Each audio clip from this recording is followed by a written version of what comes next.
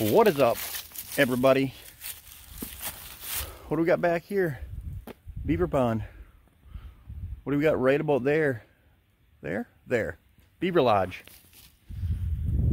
You can see this guy's whole pond is backed way up. He's got his house behind us here, and these beaver have actually flooded it to where the water is level with the top of his septic system. So this is a damage removal job. So, like, you know, I can legally go and pull apart a chunk of the dam, you know, to catch these beaver and so on and so forth, because I mean, they're doing damage, and that's how it goes. I got a feed pile out for this lodge over here. I'm actually doing a catch and cook beaver video. How's that sound? Something different? I'm gonna go set a few traps over here. I'll show you how to do it quick. I'm not gonna make it long. Yeah, go set some traps, cook a beaver. All right, you guys, here's the beaver lodge. It is not a very big beaver lodge, so I'm gonna assume that there are just a couple beaver in here. And the thing is with this, I trapped this lodge a few years back. The water was probably 2 or 3 feet shallower than this, so I'm gonna attempt to set an 8 stand in one of these runs to try to ease it. And I'm actually gonna go pick a spot on the dam over there and just rip a little chunk out. Hopefully they might try to repair that. Yeah, so I didn't bring an axe. I gotta probably borrow him to knock a hole in the ice here. All right, you guys, there's a run there. Actually, there's a hole that comes out into this bog and it splits. Run out each side of the lodge. I'm gonna just gamble. This is a tighter run, okay? So I'm gonna take my Belial 330 here. By the way, best 330 out there, hands down. That's what I've used lots.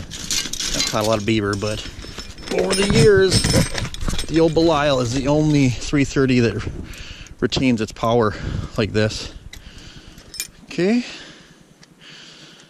See that? Keep your hands out of the trap, or use a safety. You can do that too. If your Belials are brand new, you don't have to do this. But mine, they're older, so they tend to fall down. Always wire your safeties up, guys. Okay.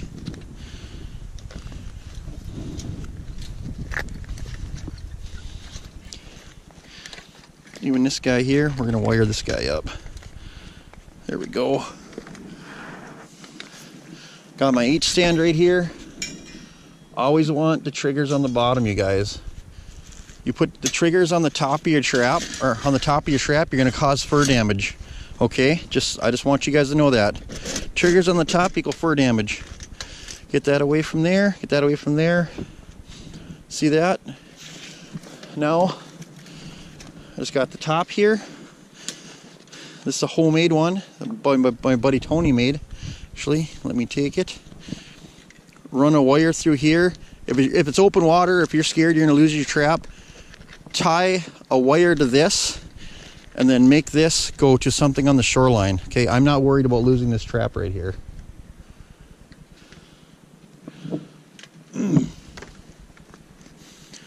This is a very narrow run. There's stuff on both sides of the run, so I'm gonna have these springs facing straight up and down like this.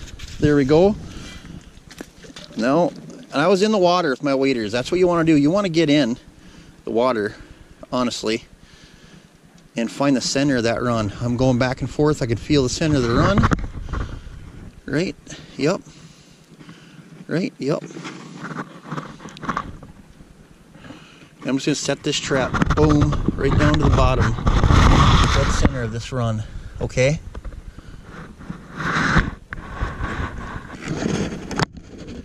I'm going to double check my pry bar here to make sure the bottom is right there. Okay, yep, the bottom is right there. All right. Oh, there we go. Angle it just a hair. That bottom, that set dead center of the bottom of the run. I'm even going to, I have a stick here, just to make sure. It's a little bit deeper water.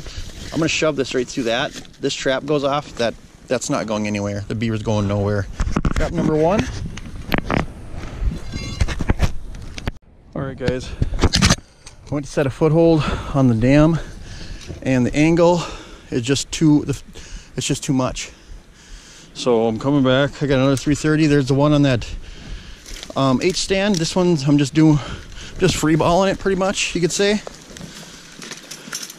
Hopefully don't fall in. Not much ice here. I'm going old school with sticks again. Alright guys, find the bottom of the Beaver run and just block the sides off with it. I mean, that's what you're essentially doing here. There's one side of the run. Boom, boom, boom. There's the other side of the run. Like so. There's holes in these gloves. Alright. Blocked off the run. Got my trap here.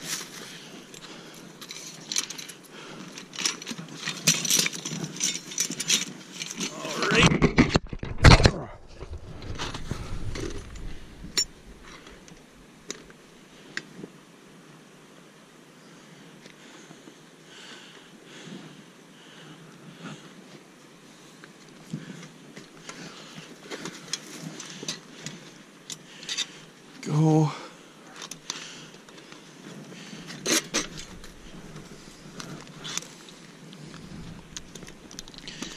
Wire both your safeties up, just like you would on the other set.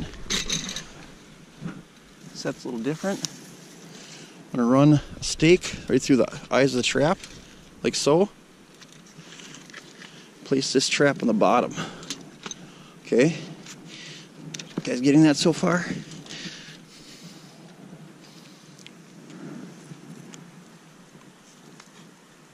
That's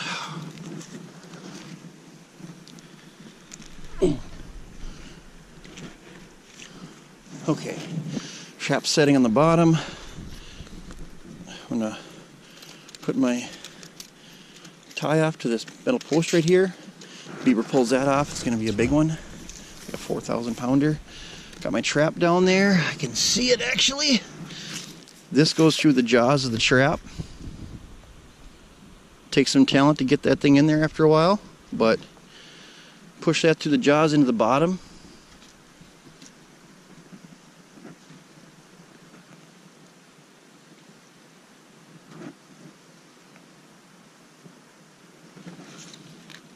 Like that. My swivel stick. There we go. 2 traps set for 2 beaver. We just want one. Well, we want both, but we want one for supper. Right, boys? All right. See you on the check. All right, we're back here to check. Ooh, the waters. Just went down a little bit. See if we can get one of these beavers to eat. That was the plan. I don't know. That one, I don't know, that trap over there looks like it's messed up. Please be a beaver in one of these. We need a beaver to eat, guys. It's just that simple.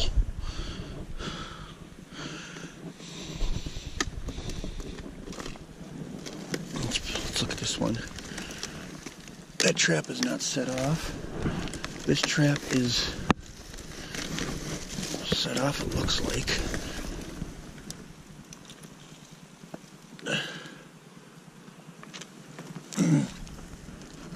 Oh, I see a tail. I see a tail. Alright, you guys. So I made that set quick. You guys seen that? Oh, I'm going to pull this stick out right here.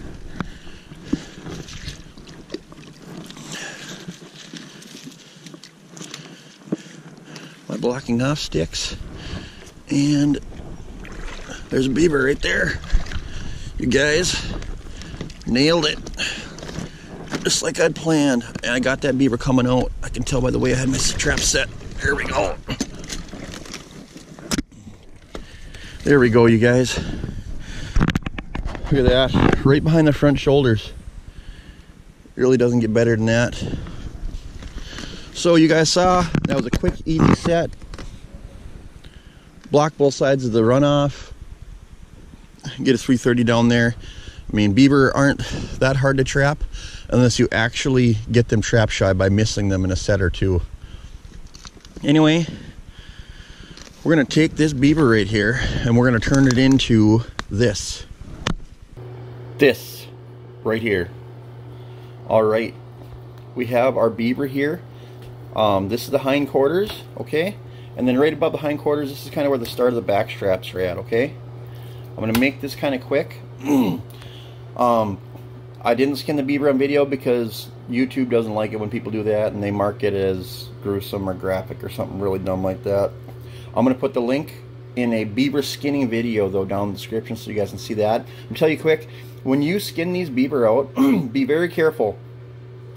In the beaver skinning video, you'll see there's castor gland and oil gland right between the beaver's legs there. You do not want to hit that gland when you're skinning these beaver out. It will taint the meat. It'll be horrible. Make sure when you skin these out, you'll see on the outside of the legs there'll be like little glands also. Make sure you get all the glands off. No fat. You do not want beaver fat. Okay, this looks like this is just actually like tallow. This isn't fat. Get every single chunk of white blubbery marshmallow looking fat off of your beaver. Another thing is you want a nice, you want to pat this down with a towel or something. You want a nice dry beaver. You don't want your beaver too wet when you're doing this, or else the next part isn't going to work very well. What I'm going to do quick here is I have a big pan. I'm actually turning this up on like medium-high heat. I'm going to put seasoning salt and like Montreal steak seasoning all over this meat.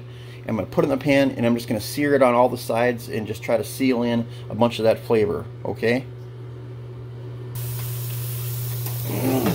Alright, so I might have had the heat too high on that pan, but I turned the heat up to like medium-high, and just so I can sear all the outsides of this beaver. The outside is brown pretty much everywhere around. I got some Johnny's seasoning salt, Montreal steak seasoning. Put that out there. You guys can use whatever you want, obviously. I got a couple other pieces in here. And then I just put them in the crock pot here. I have my crock pot set on high heat. Bugger in there. Put this on in there, right in there. Another step I want to tell you about that's also important that I didn't mention.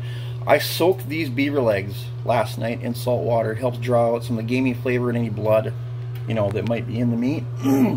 Take some, I have to just have a can of beef broth here. So this isn't super fancy, guys.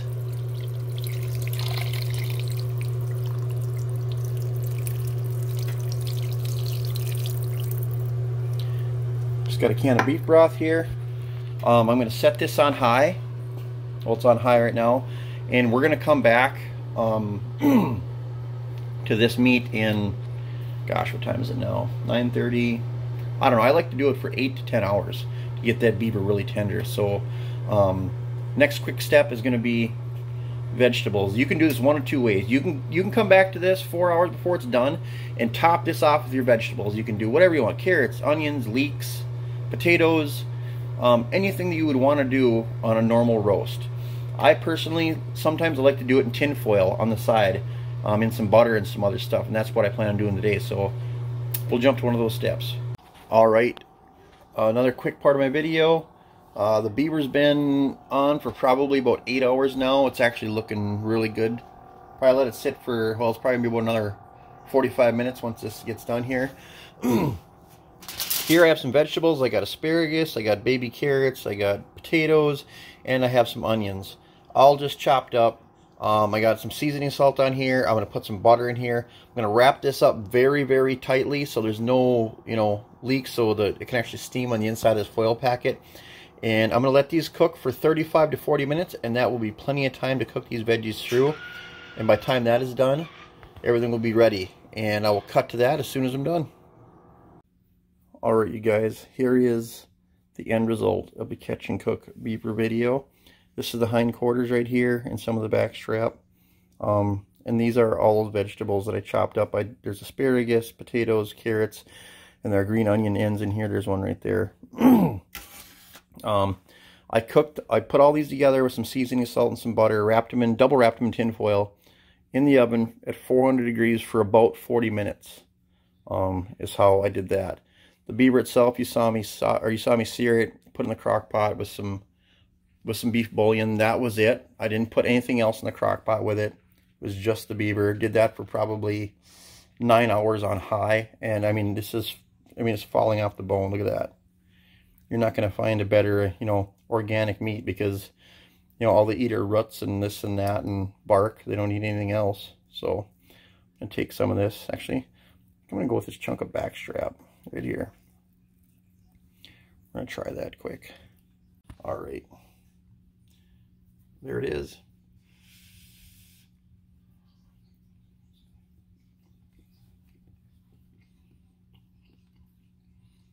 It's amazing. No like gamey flavor or nothing. I'm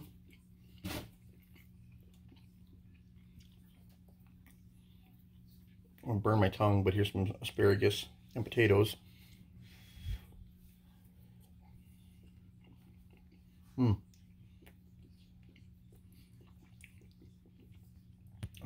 Asparagus is definitely way overdone.